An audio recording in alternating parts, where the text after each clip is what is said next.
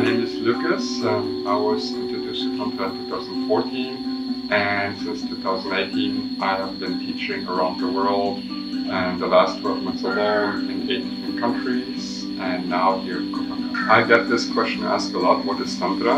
And I always say when you ask 10 people, you're probably going to get 11 answers, because at least one person will have 2. So many people differentiate between red Tantra, white Tantra.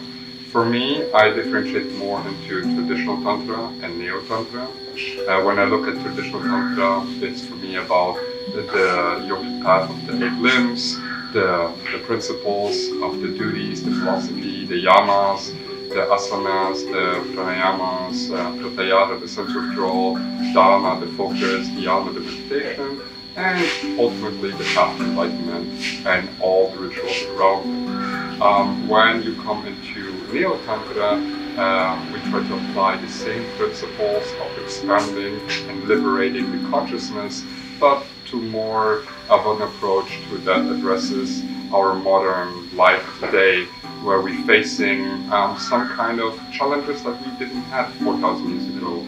Overstimulation, lack of sensitivity, traumas, confusion. And Neo-Tantra is a little bit also more focused on relationship and sexuality, psychosexuality, compared to traditional Tantra.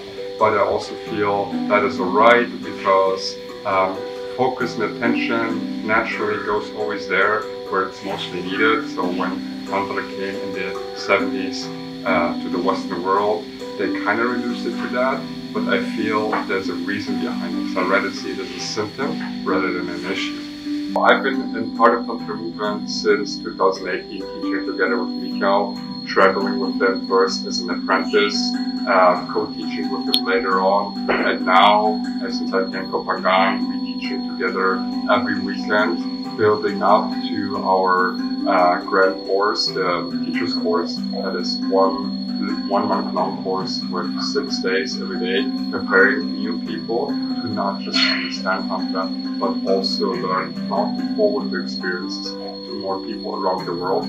Because I feel with more people will have access to this knowledge, the world will be a better place. The most valuable is always for me that, first of all, I tell people I'm not necessarily a guru or teacher. I facilitate the space where people can awaken and listen to the inner guru. So for me, the end of the hard journeys is where I see that people had a major realization, reflection about their own life, and that what becomes most powerful for them, rather than just listening to somebody else's experience. They have their own, and this is for me the most valuable one. I'm living in communities all around the world, permaculture communities, rainbow communities, and now here. And this has been a dream for me for a long time, because I was looking for communities where we put Tantra also as a core principle and community living, because I saw in many communities that were failing because of frustration, because they were unable to communicate true emotions, and then that's why they fall apart. So that in here was quite intense, because all of these emotions are constantly being triggered and brought to the surface, but it also gives us the opportunity to grow beyond levels that we could not have imagined before. So the connections I've experienced here was very meaningful, because even sometimes we could not know the people for more than like a month. We went to connection that felt like I knew these people for years. And that's where I realized that a connection between people do not develop over time, but it develops over moments. So the same amount of moments that other people have in a year, I felt like I have here in just a couple of weeks. So that was mind-blowing for me to realize the differences. So I would like to encourage everyone to at least get a taste of Tantra to see if it has any of value to you, because for me it helped me in a very transformative way. I came from a society in the background where I was very insecure about myself, about my body, about how I appear to others, and now I'm teaching around the world in front of up to 100 people simultaneously, and it gave me so much self-esteem and self-courage.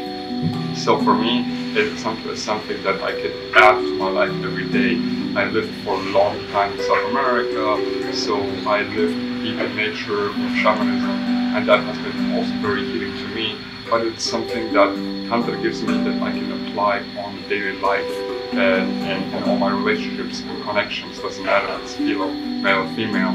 And therefore it is for long term maybe a slower process, but the more sustainable one, and that helps me to be and not have fallbacks like I have with other approaches.